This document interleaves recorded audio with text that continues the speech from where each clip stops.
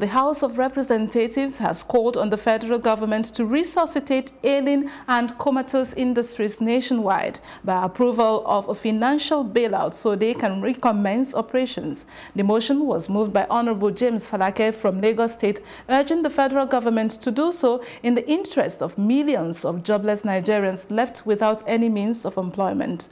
While other lawmakers supported the motion, they also urged the federal government to improve power generation and focus on Nigeria's education sector as supportive measures to ensure the industries function efficiently after they have recommenced operations.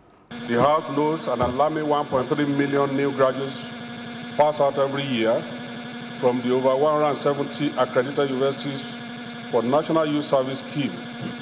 It is estimated that there are about 20 million employed graduates in Nigeria at the moment.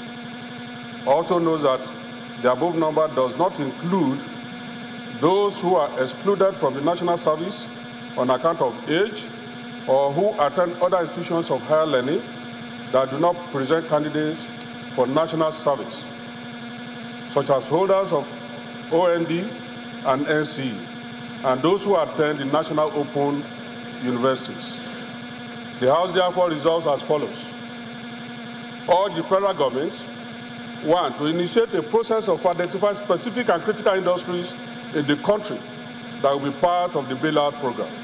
Mr. Speaker, I rise to strongly support the motion moved by my honourable colleague with 2 reasons. 1, I could remember, Mr. Speaker, when I was in primary school in 1984, we used to visit Zaki Bottling Company in Wurno, Sokoto State. That company, that industry is no more now. I know Funtua textile industry is no more. I know Funtua red breast industry is no more. And I want to remind Nigerians that former President Olusegun Obasanjo recapitalized banks. He gave them bailouts, he gave them funds.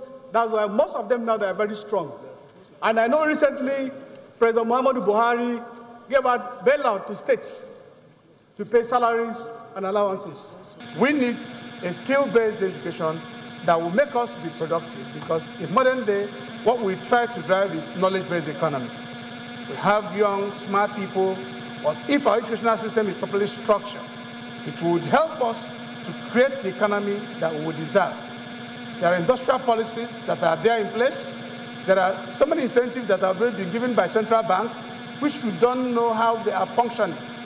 Even if governments provide a bailout, Obasanjo's government, and I think Yar'Adua, did a bailout program for the textile industry. It was not enough because as much as the finances were provided then, the issue of power remained sacrosanct and the industry couldn't survive. They took the loan, unable to pay, and again went into recession.